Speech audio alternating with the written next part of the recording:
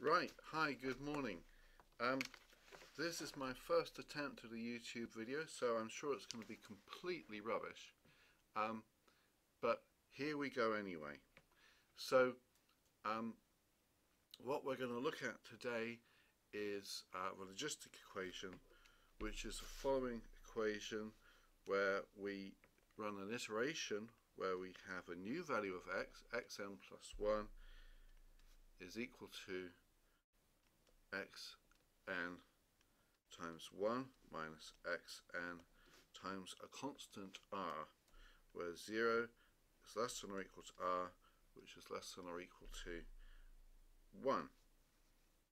Just try and make that x clear on the left. Okay, right, so we're going to run this iteration. We looked at this a little bit in the lecture, but the first thing we want to do is see what happens when we use different values of r, and in fact I've already made a mistake. R goes up to 4. So what we want to do is test individual values of r, and when we do this, we can start with 0 is less than or equal to x I, which is less than or equal to 1. If we stick within this bound of 0 to 4 for r, then x will always stay between 0 and 1, provided we start with x between 0 and 1. So the first thing we want to do is to have a loop. Now you can write any sort of loop you want. So the loop we want to have is a loop that goes,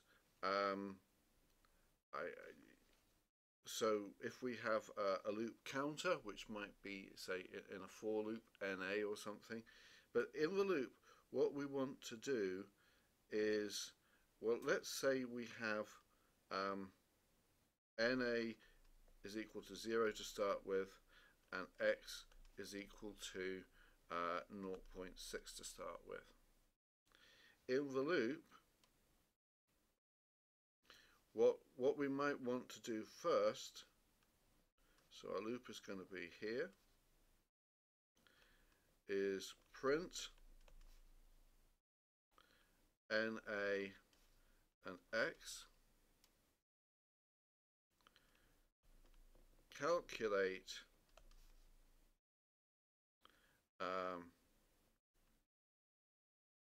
X, calculate the new value of X, and then we're going to add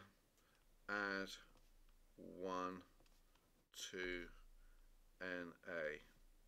So when we calculate X, we should calculate X, which is equal to R times X times 1 minus X. So that will give us the next value of X in this point here, and we increase NA here. Now if you've got a for loop, this step here will probably will happen within your for loop. If you use a do loop or a while loop, you have to manually make sure you add 1 to NA.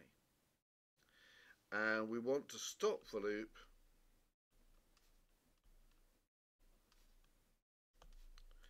at a limit where NA equals maybe 100. You might even want to try a higher number. When you want to print it, you could also print to file. Because when we've got these values, what we really want to do is then to plot a graph using Excel, and what we'll be plotting on the graph would be NA increasing to the right and the values of X between 0 and 1. And we will get, and it's really important here that you plot dots, don't plot a line, because these are discrete points, there's not a continuous point. Now what I suggest you do is pause the video now and work on that, and then when you restart it, we'll describe the next thing we want to do.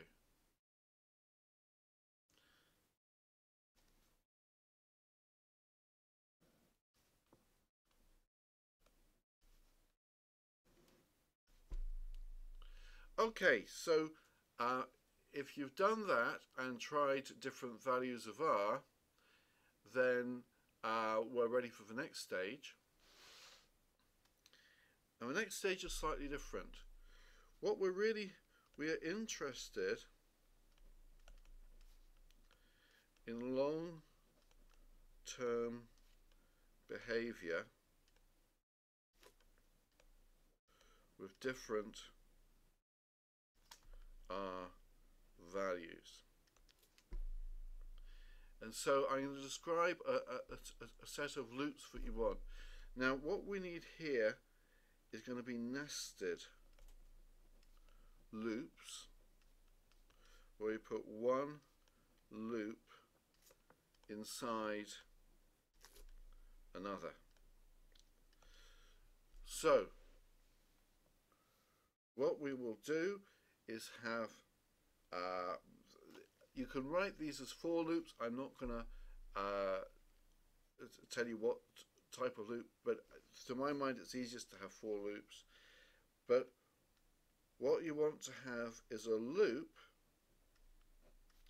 where R goes from 0 to 4 with a step size of maybe, I don't know, 0.02 maybe certainly less than 0.1.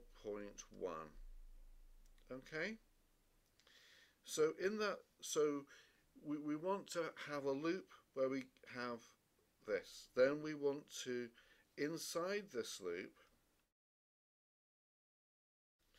we want to initialize x0, say to be equal to 0.6. You can try different values. And then what we want to do is have another loop where we find long-term behavior. And so what we might, what's good to do here is say NA goes from,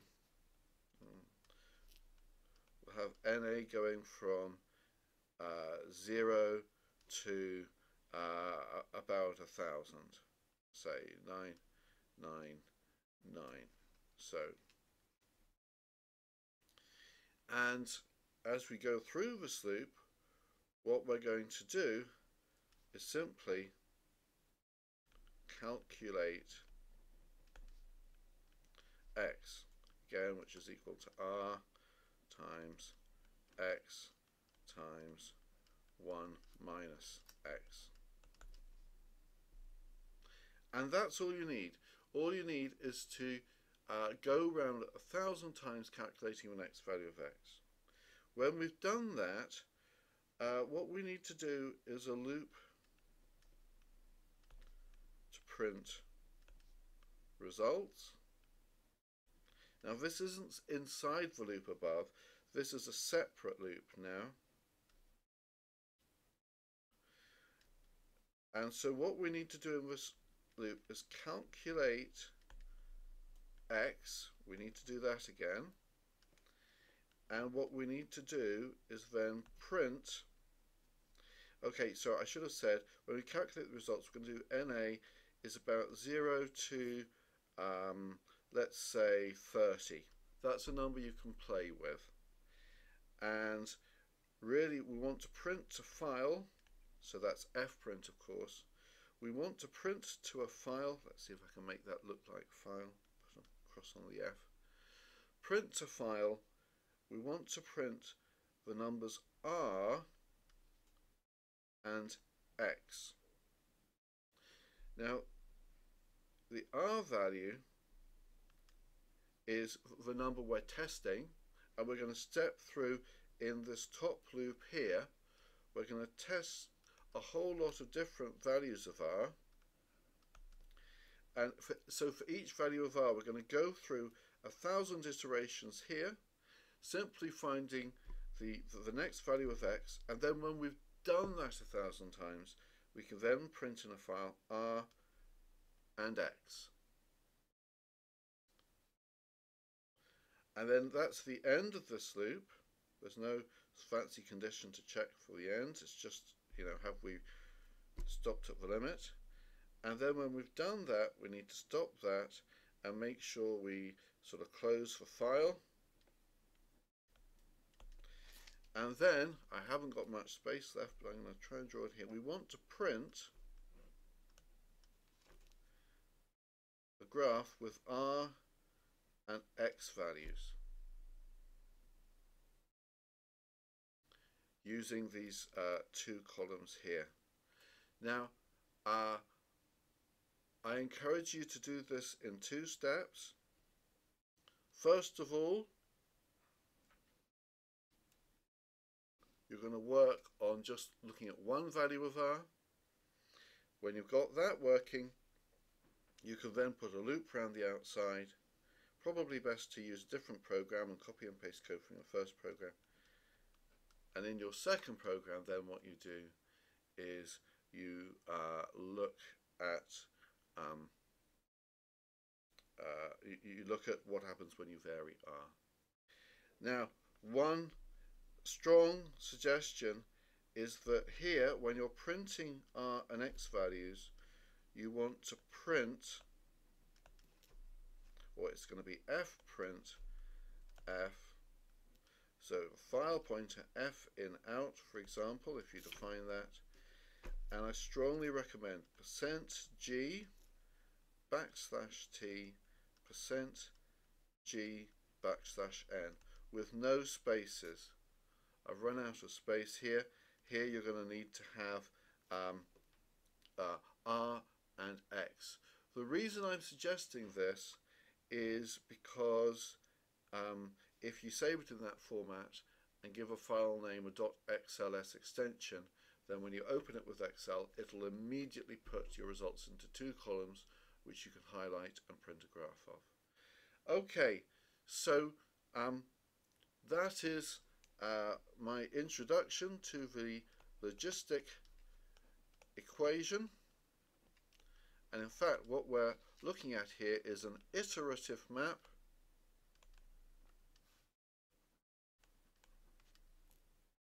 And so it also gets called the logistic map.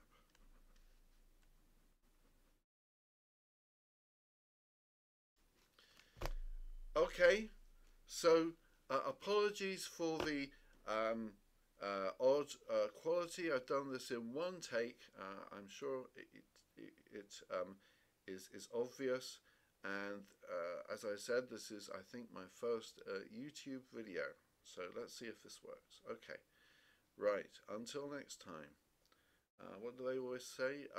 Like and comment.